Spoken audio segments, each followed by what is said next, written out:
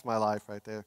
On this Good Shepherd Sunday, we are going to talk about sheep, and I know we all relate to that. But before we get there today, how are your plants doing? Are your plants doing okay? Yeah? Yeah, and again, if yours have died, right, and there's no shame in that, it happens. We got plenty left over, and I know that they're using them in the daycare, and they're growing plants in there too, which is great. But there are plenty more on the Welcome Center. Feel free to take them. If you have kids or grandkids that you want to work with, to have fun with it, it's a great project, feel free to take them. It's really interesting, isn't it? They're getting to the point, and ours at home are much bigger than this. It's almost time to plant them, replant them, right? Yeah. That's part of the process, isn't it? It's part of the process. When we are baby Christians, we're kind of in this little container, but eventually we outgrow it. And we move from this role of being a baby Christian to a mature Christian, and we need meat, right? We need a bigger place to grow from. We are now not just receiving, we're serving, we're leading, we're involved, because this is a natural part of the process. Eventually, we grow to the point where, the sunflower comes out and the seeds will fall off and multiply other disciples, other sunflowers. So this one seed that I have up here, which is so small you can't see, turns into a field of sunflowers. The fruit of a seed, of an apple seed, is an orchard of apple trees. The little seed can create a forest, can create a field of sunflowers. This is God's design from the beginning, that we would bloom where we're planted to create much more than we can fathom. God's kingdom is like a mustard seed. It starts small, but it explodes in growth. That's God's intention and design for each one of us. And so we hope that this metaphor of a seed growing into something bigger than who we ever thought we could be would be something that would be meaningful for you and for I. Bloom where we're planted. So we continue this discussion of blooming with an emphasis today upon our city. And so the question today that I'd like us to wrestle with on this Good Shepherd Sunday is, how do we love our city? How do we love our city? Today we're going to pray for our city, and prayer is an incredibly important part of loving on our city. We pray, we lift our city to God and say, Lord, touch this city, bless this city. And we'll do that a little bit later at the end of the sermon, is pray for our city.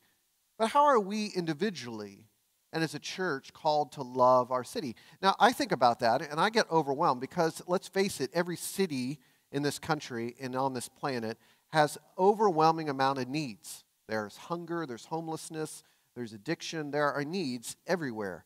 And personally, honestly, just me, Paul Dazet, this one little guy up here with a microphone, I don't feel equipped, nor do I feel like I have special gifts in order to change our city. And so sometimes when we think about how are we called to love our city, how are we called to be part of the transformation of Columbus, Indiana, in Columbus as it is in heaven, it's kind of overwhelming. And so for many of us, we believe the lie that there is no hope, that God's going to blow it up anyway, right? We believe this bad theology that God's going to destroy the planet, so we don't even bother helping and loving our city. That's a lie that I believe today God desires to transform us into the truth, that God desires for us to seek the welfare of our city, as it says in Jeremiah. So here is the big idea for today, for everyone out there who is overwhelmed.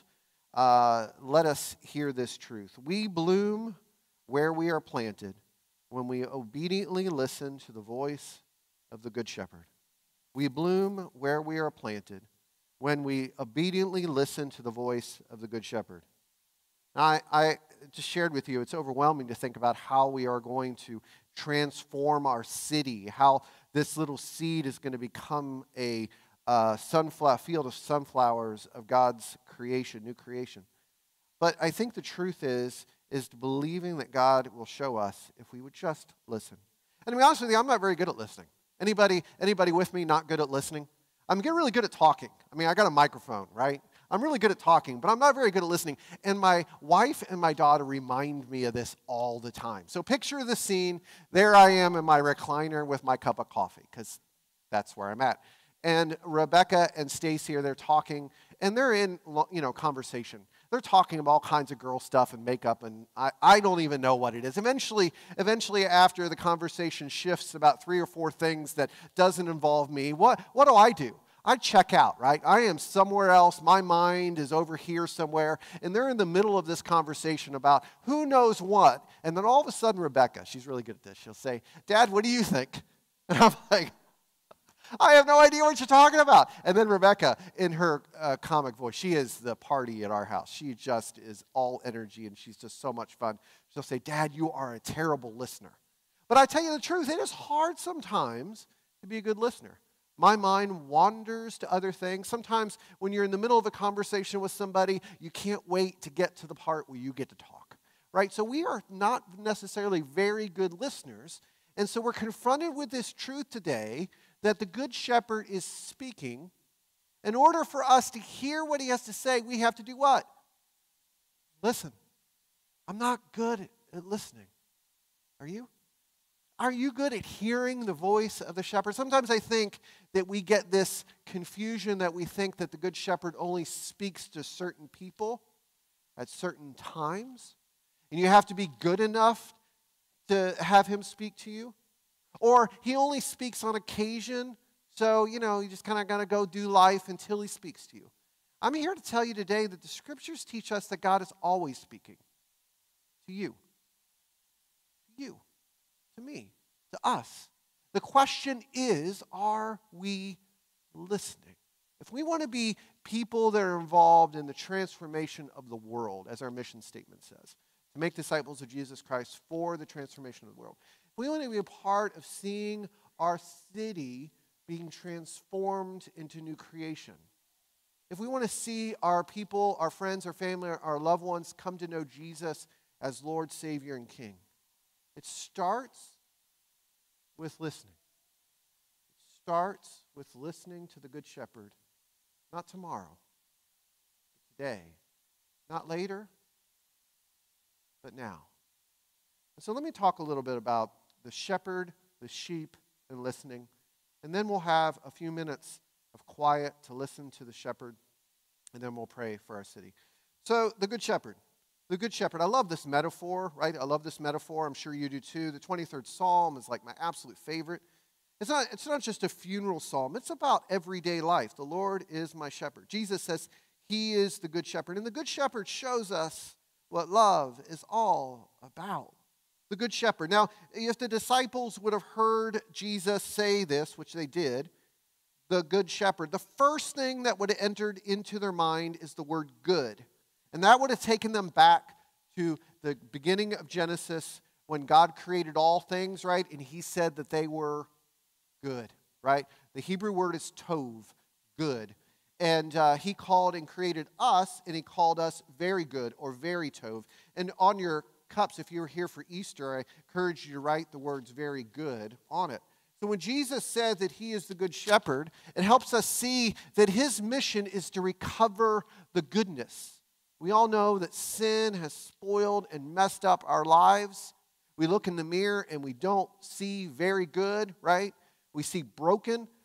And yes, we are broken, but Jesus, the Good Shepherd, is recovering the goodness in your life. He's recovering the goodness in my life. He's recovering the goodness in this world. That is what new creation is all about. So the Good Shepherd is the one who is restoring the goodness of God's world. And then shepherd is a metaphor that runs all the way through the Bible. It's an amazing thread. Shepherd is the guy, or I guess gal, with the shepherd's staff taking care of the sheep. But also, shepherd is a metaphor for king or ruler or leader. Someone who is a king or ruler over Israel is referred to as a shepherd, somebody who takes care of the people. A good shepherd hears the voice of the people, hears them crying out, and unfortunately, in Ezekiel and other places in the Old Testament, the prophets are very critical of the leaders of Israel for, guess what? Not listening to the people, not listening to the needs of the people. A shepherd always hears the cries of the sheep. Always. A bad shepherd doesn't care about the sheep. Jesus is a good shepherd. He cares about the sheep. He loves the sheep, and it shows the sheep what love is all about by laying down his life for the sheep. It's very interesting, the connection, if you read the intersections this week, the connection between John chapter 10, which was just read, and 1 John 3:16. Now, I know we all have, a lot of us have John 3:16 memorized, right? For God so loved the world. That's a memory verse we learn as children. But I think 1 John 3:16 should be a really good memory verse because 1 John 3:16 is the definition of love. So let's put this on the screen. This is 1 John 3:16. This is how we know what love is. So John, the same one who wrote John chapter 10, is also writing the letter. 1 John says, Jesus Christ laid down his life for us, and we ought to lay down our lives for brothers and sisters. So what is love? Jesus on the cross laying down his life for us. And so the definition of love is the picture. Just imagine in your mind Jesus on the cross. That's what love is. And so we are called to love with the same love that Jesus loves us. So what is love? It's cruciform. It's shaped like the cross. Love has a shape to it. It's laying down our lives. And so the good shepherd lays down his life for the sheep. We are called to lay down our life for one another. So the good shepherd does what? He shows us what love is all about. If we want to know what love is, we look to the good shepherd that lays his life down for one another. Are you with me so far? Nod your head if you're with me. So we want to know what love is. It's agape, love, that's the Greek word for that, is lay down, sacrificial, costly love. And so he shows us what love is. But the good shepherd also tells us and teaches us how to love. And this is where that voice and listening come in, is that if we want to know how to love our city, if we want to know how to love our neighbors, if we want to know how to love our spouses and our kids and our grandkids, we need to be able to listen to the voice of the shepherd who's teaching us how to love. All right, let's talk about sheep for a second. What's the first thing you think of when you hear the word sheep? Right? What else? How many people here have been told that sheep are dumb? Yeah, I mean, that video kind of speaks to it, right? Let's talk to David and Paige here. Are sheep dumb? Yeah. So we are sheep, right? That's the metaphor. Now, I know that's been hijacked in politics to say if you're a follower, you're a sheep. The Bible says we are sheep. We are followers, right? We're followers not of our culture. We're not followers of politics. We're not followers of politicians. And we're not followers of anybody out there with a platform telling us what to believe. We are followers of the Good Shepherd, right? I think that deserves an amen. That was weak, church. Amen? Yeah. But the sheep are dumb in the sense that they need a leader. But I found out that sheep really aren't all that dumb compared to other animals. So check this out, right? Check out what we learn about sheep. The sheep are actually surprisingly intelligent with an impressive memory and recognition skills. They build friendships, they stick up for one another, and they feel sad when their friends are led to slaughter. Okay, so here's some things. Sheep can remember the face of 50 individual people or animals for up to 2 years. 50, I can't even remember 2 people. I'm just kidding. Sheep are extremely communal animals. They establish firm friendships and look out for each other in times of need. Sheep are capable of experiencing a whole range of feelings from fear to anger to despair to boredom and happiness. They're social creatures, so they dislike seclusion. They're docile. They like routine, and so they need patience. They don't like loud noises or yelling. They move best when not afraid, so they need someone to be slow and calm with them, like David and Paige, right? Perfect shepherds. And there are wonderful things about sheep that I did not know. And 2 things I think are really important. Sheep must be led. And the other thing which makes them, give them the reputation of dumb, is that sheep tend to move in the opposite direction of their handler. And so those 2 things, they need to be led and they tend to move the opposite direction. You remember that song that says, "Prone to wander, Lord, I feel it"? That's this idea that the sheep tend to wander off, and they need a good shepherd to take care of us. And so the good shepherd loves the sheep. The good shepherd is there to take care of the sheep, and the good shepherd is constantly speaking to the sheep. Now, today we have the opportunity to do a prayer walk, and how many people here have done a prayer walk before? Raise your hand. A few. Prayer walk's super easy, right? You just walk, and you can pray out loud or in your mind. I'm an introvert, so I tend to pray up here, right? Sometimes I pray the Lord's Prayer as I'm walking. Right? I see people outside. I just say, "Lord, be with this person." Right? The goal as you prayer walk is to fall in love with the people that you see and to be able to hear their cries. And the only way we know that there's a need is to build a relationship with people that we're walking. So I was talking to Linda Goose, who is the leader of our missions team, and we were talking about the prayer walk. And we talked about, well, how do we want to do the prayer walk? Because we could all meet downtown and walk together. Or the opposite is to trust that God's going to speak to us and tell us where to walk individually. Now, I love the idea of all of us gathering and walking together.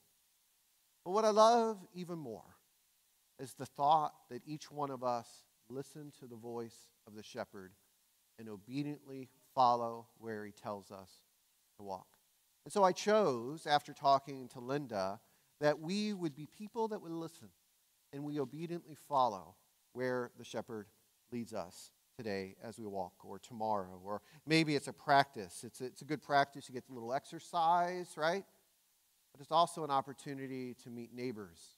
And in our culture today, in this idea of individualism, we tend to isolate ourselves.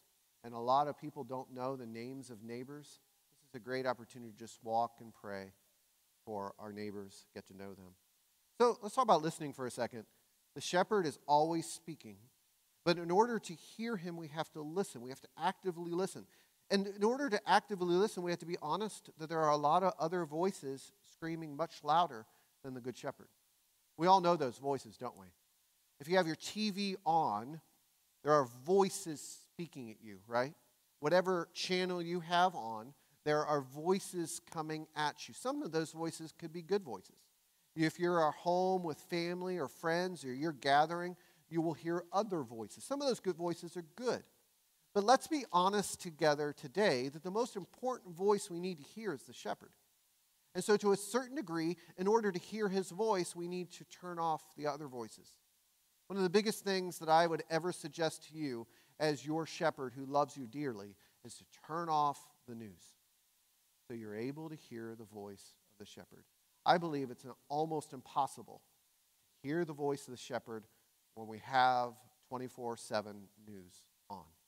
Because those voices you might not think they're making an impact in your life, but if you listen to it over and over again, you will hear their voice and that voice will change you. Listen to the voice of the shepherd. Turn off the news, turn off Netflix, turn off whatever voices that are screaming for your attention, and listen to the voice of the most important person who needs to speak to you today and every day, and that is the voice of Jesus. And he's constantly speaking. So many times in my life, I'm like, I wonder if God is going to speak to me today. I believe he is speaking to all of us all the time. The question is, will we listen? And the key to that is to turn off the other voices so we're able to hear the voice of the one who loves us. Now, I can be honest and I say I've never heard the audible voice of God in my life. Now, I'm not saying that doesn't happen, because there's people in history who have heard the audible voice of God. But that does not mean that I don't hear God speak to me. He speaks to me through his word. He speaks to me through other people. And also, he speaks to me through the promptings of my heart.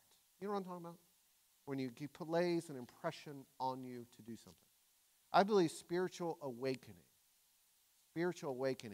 does not happen in someone's life or a church unless we're listening to the voice of God. It begins with listening.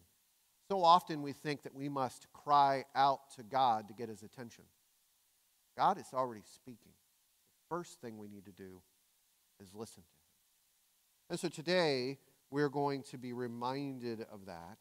We bloom where we're planted when we obediently listen to the voice of the Good Shepherd. We're going to be reminded that God speaks to us. And so for us to be able to love our city and pray for our city, we want to begin with a few minutes of silence. So what we're going to do is I have my clock, my phone, and we're going to just take a few minutes of quiet, right? Try to block out the voices that are in your mind, right? And see if you can hear that. And I have a few questions that we can put up on the screen. We could. There they are. Here's 3 questions to be listening for the answers to. You can ask these questions and just listen. Where do you want me to walk today? Downtown? A certain neighborhood, your neighborhood? Where do you want me to walk? So ask that question, just listen. Who do you want me to love? Maybe there's a particular person or a particular need that he's going to lead you to. A voice that's crying out there that you can't hear, but he is allowing you to listen to today. Or who do I need to reconcile with? I mentioned forgiveness and all of that over the last few weeks in little blurbs, but I think it's important that we need to hear the voice of God to tell us, oh, we have a fractured relationship with someone that needs to be reconciled. And the reason I say that's important is oftentimes we try to ignore that prompting. Maybe in the quiet today, God will speak to you about someone you need to reconcile with. Those are just some promptings. I don't know what God's going to say to you, but for the next few minutes, let us be quiet before the Lord and see if we can hear his prompting today.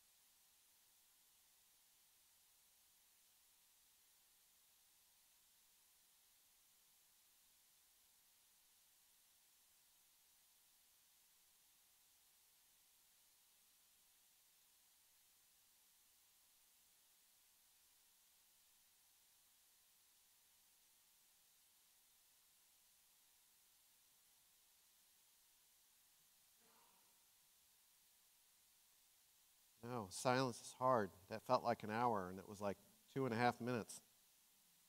We're going to pray for our city. There's a verse that I'd like us to hear today. It's Jeremiah 29:7. It says, "Also seek the peace and prosperity of the city to which I have carried you into exile. Pray to the Lord for it, because if it prospers, you too will prosper." Maybe you've heard it said, seek the welfare of the city. That's why we pray. That's why we serve. That's why we're listening. There's a list of organizations and people that we're going to pray for. So I'm going to pray, and then this word amen that we often use means yes. It means so be it. It means I agree with you. So as I'm praying, if you're in agreement with me in the prayer, just whisper or say out loud amen as a way of joining with me in this prayer for our city. So let's begin today. Lord, we come before you as people who seek the welfare of Columbus, Indiana, or the places in which we live. There are those around the world that are worshiping with us online, or maybe live in a neighboring town today. We pray for those cities as well. Today we start by praying for our local churches, the churches that dot our landscape, the churches with steeples and those without. We pray for them today, as those that are worshiping right now as we speak, and for those that will worship later or different times or different days. We lift them up to you. We lift their pastors to you, their leadership to you. Help every church love our city. It feels overwhelming individually, but collectively together, Lord, we believe that we can make a difference. So we pray for the local churches. We pray today for revival. And that word, Lord, I know gets misused so often to think of an evangelistic service or a service with a speaker or services. But we truly pray for the revival of our hearts, those believers that make up our city. We pray, Lord, that you will revive our hearts, revive our minds, revive our spirits, revive our bodies, and help us truly to be in love with you and to love those around us. We pray, Lord, that you would awaken in us a spirit of repentance. Repentance comes to us and to the people of our city through your kindness. Paul says in Romans that your kindness leads to repentance, and revival never will take place unless there's repentance. And it starts with the people in this room, and it starts with this person who is praying out loud. Help me, Lord, to live a spirit of repentance as modeling to those around us what it means to follow Jesus with our everything. We pray, Lord, for our local government. We pray for those, the mayors and those on councils and committees that are serving those communities here in Columbus and around the world. We pray for them that you would give them wisdom and a spirit of love to help them understand how to take care of one another for the common good. We pray for those that are doctors, and we pray for those in nurses, and we pray for those in the medical field.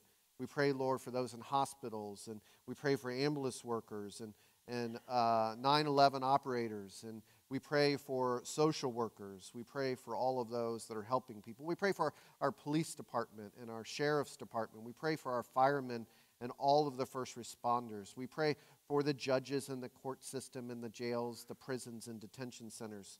Lord, we pray for those that are in nursing homes, and we pray for those that are taking care of those in nursing homes. We pray, Father, for the sick, the mentally ill, the elderly, and the dying. We also pray for the businesses that are a part of our community, Lord, that they would be proper examples of faithful stewardship. We pray for our local schools and the teachers and the students, the administrators, the principals and the superintendents, the school boards. We pray, Lord, that you would be with our schools and help everyone involved to provide safety and education for the betterment of all children in our community. We pray, Father, for racial reconciliation. We pray, Lord, that reconciliation, bringing people together and building bridges is a part of who we are. We pray for our community that we would be able to join together as one. We pray, Lord, that we would be examples as a church of what it means to reconcile with those who are different than us. We pray for our families, those that are here today, those that are not here today. We pray, Father, for parents and grandparents are trying to raise children and the difficulties of all that that means. I say often that parenting is the hardest job I've ever experienced. Lord, we pray for parents and grandparents today. We pray for kids, Lord, that you would help them grow up in knowledge of you. And we pray for every person in this community. We pray that you would bring healing into their lives. And now we pray for our city to collectively. We have a prayer that we're going to put on the screen. If you would join me in praying this prayer out loud. We pray for our city. There are so many needs all around us.